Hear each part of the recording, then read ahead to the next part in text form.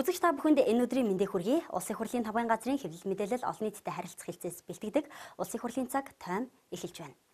Эхний мэдээ. Парламент 2019 оны улсын төсвийг хэлэлцэж байна. Нийт 4 хэлэлцүүлгээр батлах төсвийн тухай хуулийн төслийн 2 дахь хэлэлцүүлгийг өнгөрөх 7 хоногт дуусгалаа. Эх оны төсвийн талаар мэдээллийг одоо хүргэе.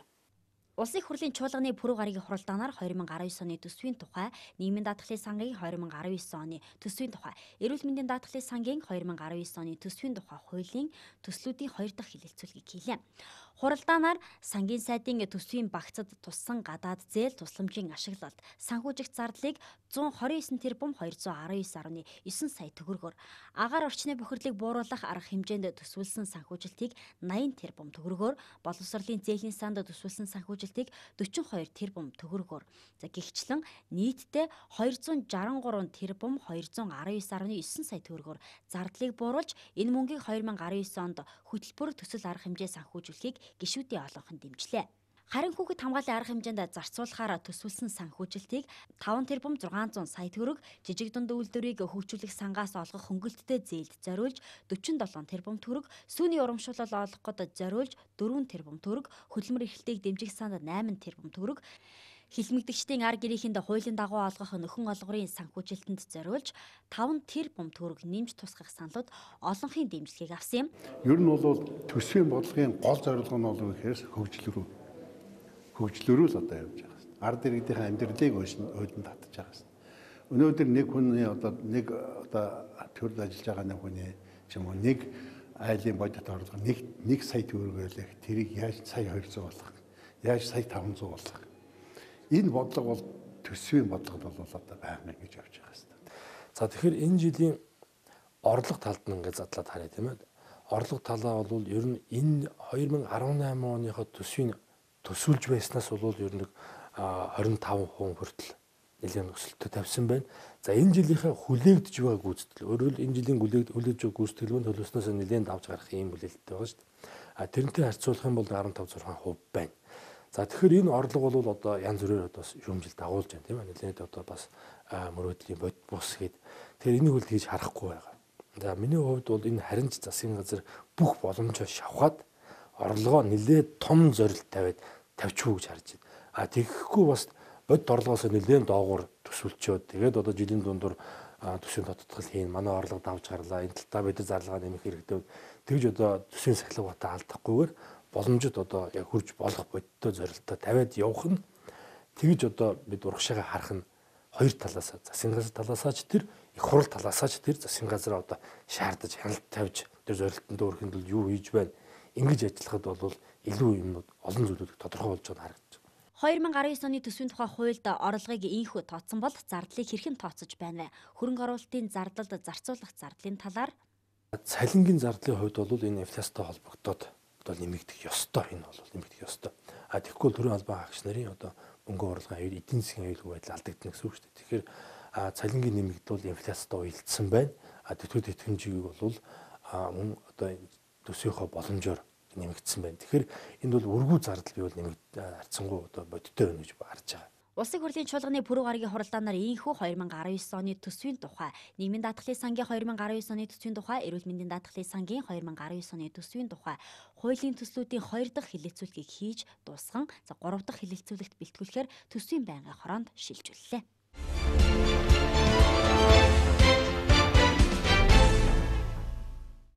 Сонгуулийн хуулийн шинэ төслүүдийг Улсын хурлын 2018 оны намрын чуулганаар хэлэлцэхээр төлөвлөсөн.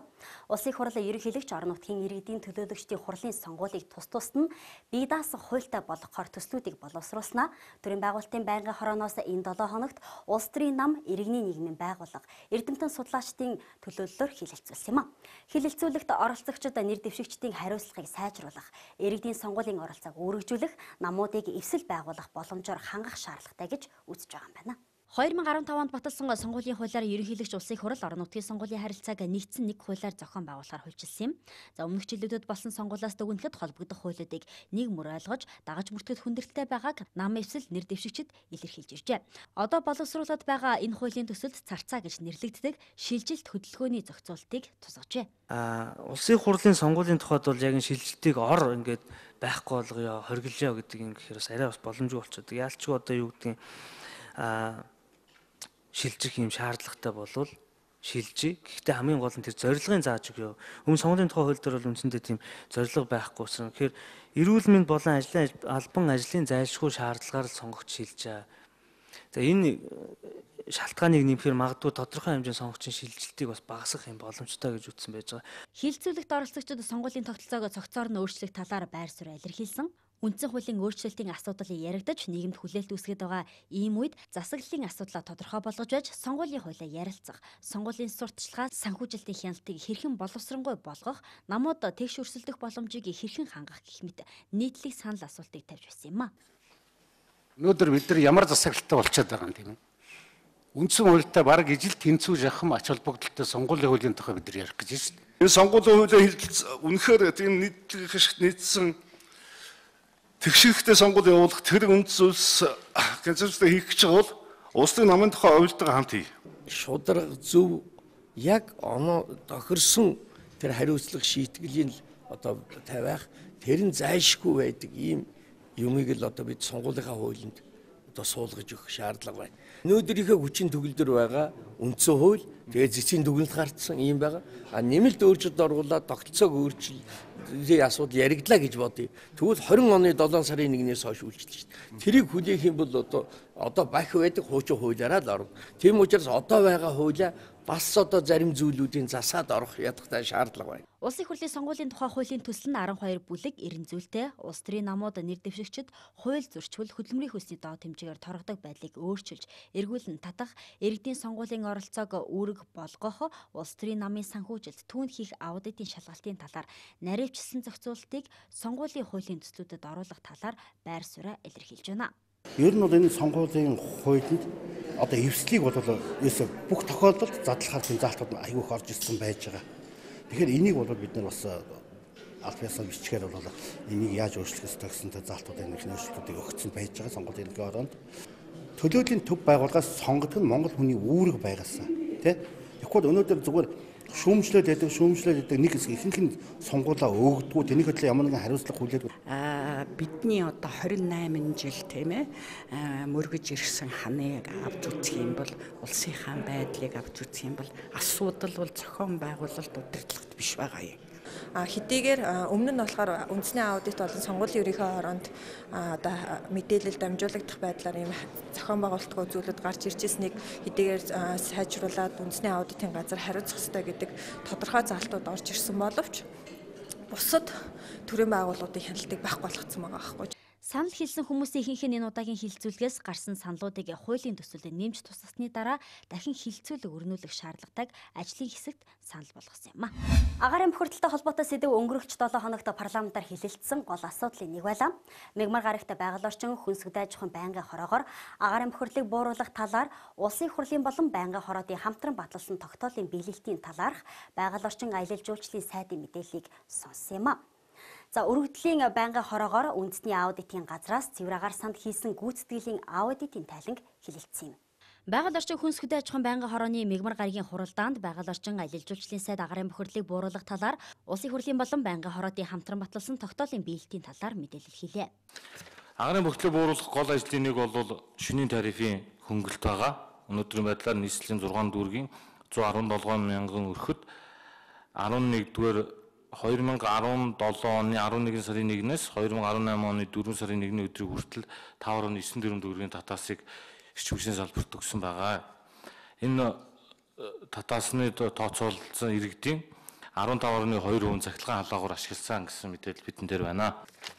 Улсын төсвөөс 23 тэрбум төгрөг, нийслэлийн төсвөөс 4 тэрбум төгрөг, нийтдээ 27 тэрбум төгрөгөөр 68 халаалтын 78 халаалтын 100-ыг одоо нэгдсэн төвлөрсөн дулаан хангамжинд холбоод энэ маань ажилдаа эхлээд явж байна. Энэний хүчинд 70 мянган тонн түүхийн нөөцний хэрэглээг бид одоо бууруулсан гэсэн тооцоол гарч байгаа. За сайдын энэхүү мэдээлэлтэй холбогдуулан улсын хурлын гишүүн Баатар Улиг Тэрвиш Давг Мурат болорчлон инх хоёр нар асуулт асууж санал хэлж байр сууриа илэрхийлсэн юм. Агаарын сэлгэлт гэдэг нэг юм байгаа. Улаанбаатар энэ туулын хөндийн агаарын урсгал. За энэ урсгалын талаар мэдээлэх хүн байна. Тэгэхээр энэ салхины урсгалыг тооцсон, үзсэн, зургалсан зүйл байна уу? Хэд хэдэн төрлийн саналууд бол ирдэг. одоо богдхан уулыг нэвтлэх, түнэл гаргах, за мөн одоо хойд Чингэлтэй уулын хойд хэсгийг сэтлэгч гэдэг юм уу олон төрлийн судалгаанууд, саналууд бол ирдгээ. Тэгэхдээ энэ бол яг шинжилгээ ухааны судалгааны үндэстэй гэхээр бол аль аль нь одоо боломжгүймаа гэсэн ийм одоо судалгаанууд байгаа. Би Эрс арга хэмжээ авах арга байдгүй юм уу? Энэ шилжиж төлөвлөгөөний зогсоогооч. Хотоос нүүлгэх урамшууллын асуудлуудыг наад мөнгө зарцуулаач. Энэ улаан хотын төрийн байгууллагууд болон ихтэй сургуулиудыг Улаанбаатараас гаргаач. Шилжилт хөдөлгөөнийг зогсоох бол шийдвэр бол гарцсан. 1 жил бид нар туршаад үзсэн. Хоёрт нь 1 жил туршаад одоо зогсоогоод үзсэн. Ахиж өгөх газар байхгүй.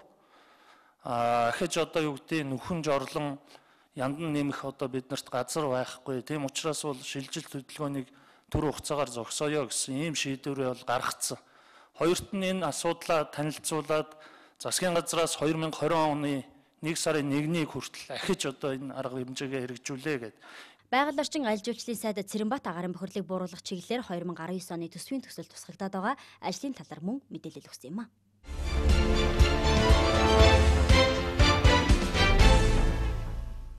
Өргөдлийн байнгын хороо 5 гарагийн хуралдаанаараа агарын бохирдлоо тэмцэх чиглэлээр өнгөрсөн хугацаанд зарцуулсан хөрөнгө ажлын үр дүнгийн талаар үндэсний аудитын газраас цэвэр агаар санд хийсэн гүйцэтгэлийн аудитын тайланг хэлэлцсэн юм а.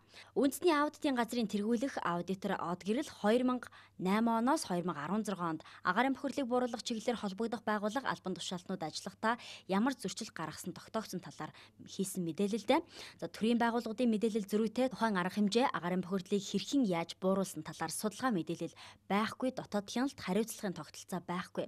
Асуудал хариуцсан байгууллагын харьяалал солигддог байдал нь төсөл хөтөлбөрийг тууштай хэрэгжүүлэх боломжгүй болгож байна гэсэн юм а. За мөн тэрээр архивт хадгалсан байх ёстой мэдээллүүдийг устгасан нь аудит хийх явцад хүндрэл учруулж байсан талаар дурдлаа. Энэ удаагийн аудитаар олон зөрчил илэрсэн бөгөөд зарим зөрчлийг хууль хяналтын байгууллагад шалгуулахаар шилжүүлсэн талаараа мөн мэдээлсэн юм а. Үндэсний аудитын газрын тайлан мэдээлэлтэй холбогдуулан гишүүд асуулт асууж санал хэллээ.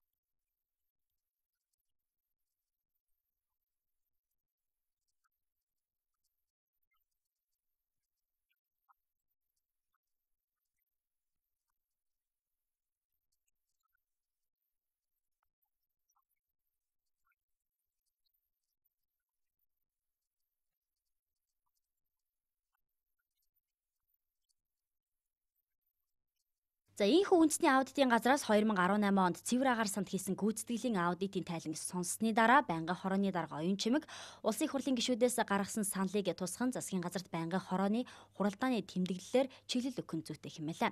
За үзэгчдээ бид агаарын бохирлыг бууруулахын асуудлаар Баатар улсын гишүүнийг студид урьж яриулаад байна. За тэгэхээр 100 тараахаас эхлээд шөнийн цахилгааныг тэглэж үзлээ. За мөн одоо шүүлтүр нийтийн тээврүүдэд тавих гэх мэтчлээ яг олон ажлуудлыг хийлээ л дээ.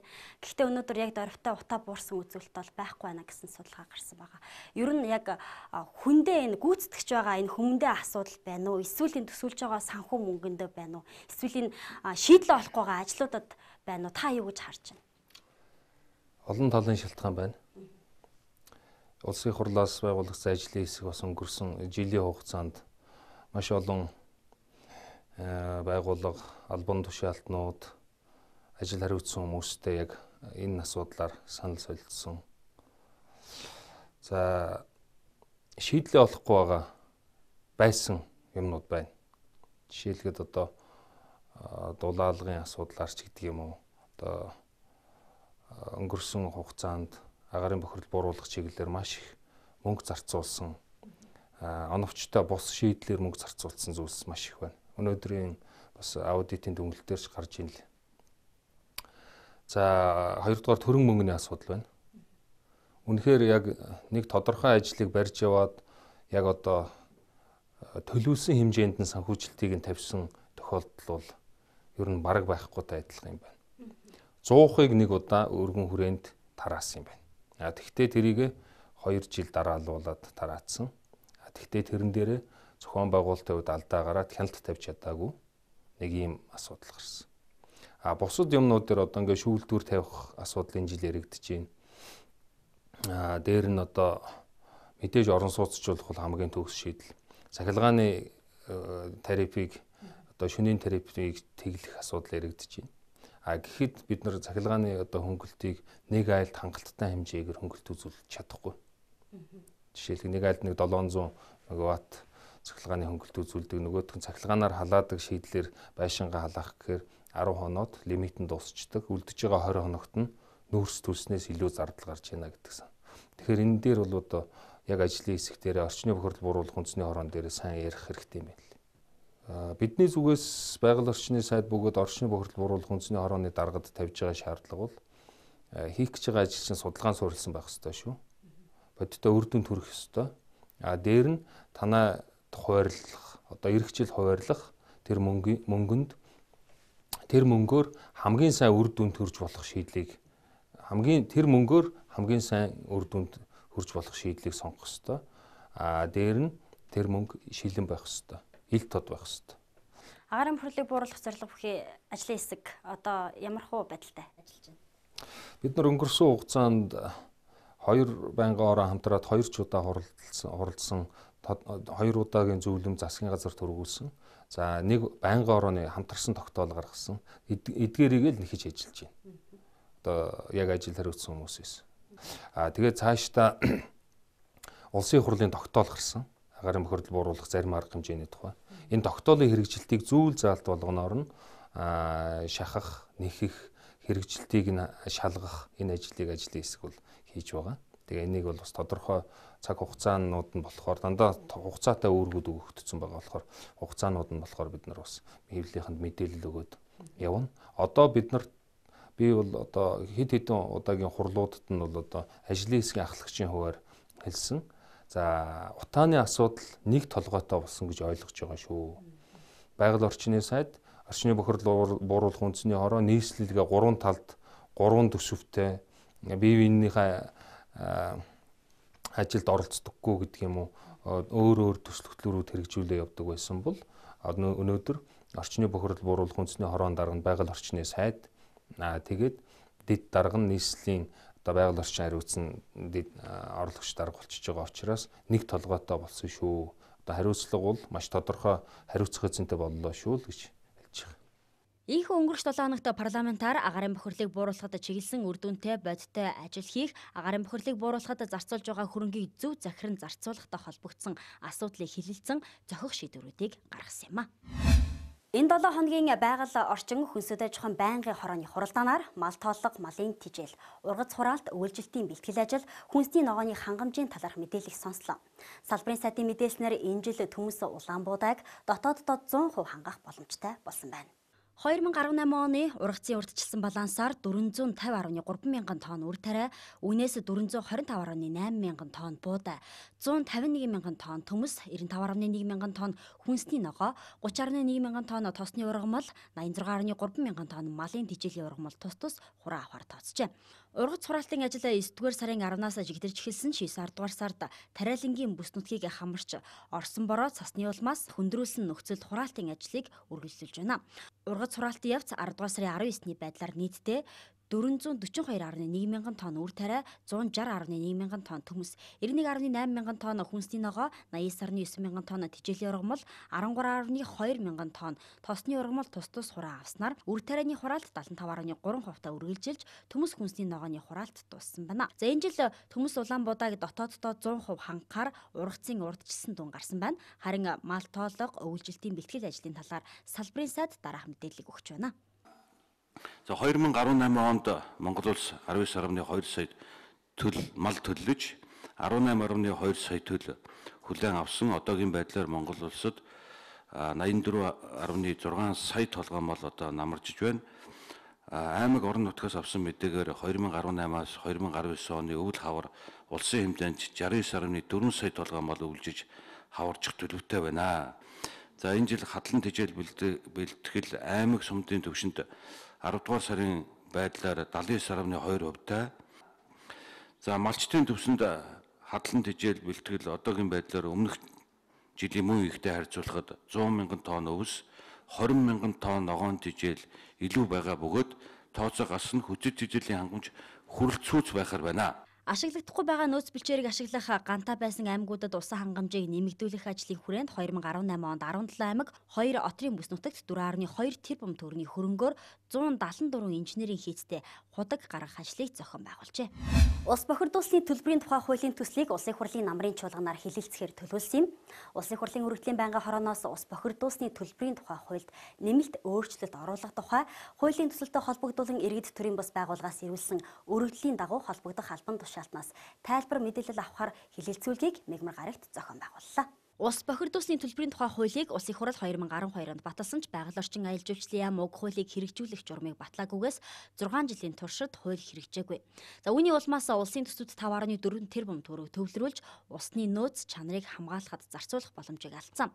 Түүнчлэн улсын хэмжээнд байгаа нийт 130 гаруй цэвэрлэх байгууламжийн ихэнх нь үйл ажиллагаа доголдол эвдрэлтэй байгаагаас жилд 120 сая гаруй шометр ус байгальд шууд хаягдаж туул хараа орхон хангал зэрэг голуудыг ихээр бохирдуулж байна. Тэгэхээр энэ ус бохирдуулсан л бол одоо төлбөр төлөх нь одоо энэ зарчмын асуудал. Энэ дээр одоо санал ихтэй байна. За сая Батбаясгалан дарга ярьлаа тэр усыг бохирдуулсан усыг стандарт хэмжээнд нь одоо төв зөвлөх байгууламж нийлүүлж ивэл бас хөнгөлөлт идлүүлнэ. Ийм одоо заалтууд бас орж ирсэн дээр баг энэ байгаа ч баг. Шинэ техник технологиг ашиглаад усаа хяналттай бөгөөд зохистой ашиглаа гэдэг шаардлагыг энэ хуулийн маань үндсэн концепц юм. Дээр нь өмнө нь ерөнхийн нэг стандартад байдаг байсан бол тэр бохирдуулагч бодисынх нь хэмжээнээс хамаарат төлбөр нэмэгдэж байгаа юм асуудал. Энэ хуулийн бас энэ хоёр шалтгаан нь юу гэхээр хааж боохоос илүүтэй аж ахуй нэгжил сонголтыг өгч байна. Олон улсын эрдэмтэн судлаачид ойрын жилүүдэд манай улсын ундны усны нөөц хомсдох эрсдэлтэй байгааг хэлж байна. За улс бохирдуулсны төлбөрийн тухай хуульд нэмэлт өөрчлөлт оруулах тухай хуулийн төсөл нь бүх иргэн аж ахуй нэгжид хамааралтай. Усыг бохирдуулсан хэмжээний хэрээр төлбөр төлдөг тогтолцоог нэвтрүүлэх юм. За гэхдээ байгаль орчин дээлтэй экотехнологиг ашиглаж усыг дахин ашиглах саарал усны технологиг нэвтрүүлсэн бол бага төлбөр төлдөг байхаар зохицуулах юм а. Энэ алт олборлагчтой яах гэж байгаа юм. Тэд нар чинь жинхэнэ бохирдуулагч нар шүү дээ. Голыг бүр ингээд өнгөний хөвөрдсөн зөвхөн шороо урсан явж байгааг бид нар мэднэ шүү дээ. Энэ нэмэлт өөрчлөлт өөрө бас амьдралд нийцэхгүй яг аж ахуйн иргэдийн нуруунд дээр илүү дарамт өгчөөд харин уул уурхай арш шир гэдэг юм уу эднэрийг ингээд өөр маягаар явчихад байгаа юм биш үү гэсэн болгоомжлох байл да 50-60% бууруулж оруулж ирж байгаа шүү дээ. Алтны алт үйлдвэрлэгч холбооны олборлогч холбооныхонтойгоо одоо 2 удаа аль биесээр уулзсан. Байгууллагын орчны тухай хууль, ашигт олонтын тухай хуулийг дагаж мөрдөж ажиллаа. Усыг дахин ашиглалаа гэх. Усыг хамгийн ихээр бохирдуулж байгаа хүчин зүйлс бол уулуурхайн компаниуд юм. Эдгээр компаниудаас усны төлбөрөө авахгүй мөртлөө малчин тариаланчдыг ус бохирдуулагч хэмээн төлбөр ногдуулах зүй ёсонд нийцэхгүй байгааг иргэдийн төлөөлөл хэлж байсан. За хэлэлцүүлгийн үр дүнд хуулийг сайжруулах зарим зүйл заалтыг тодорхой болгож өмнөх халдагт давтахгүй тулд энэ удаагийн хэлэлцүүлгээс зөвлөмж гаргалаа.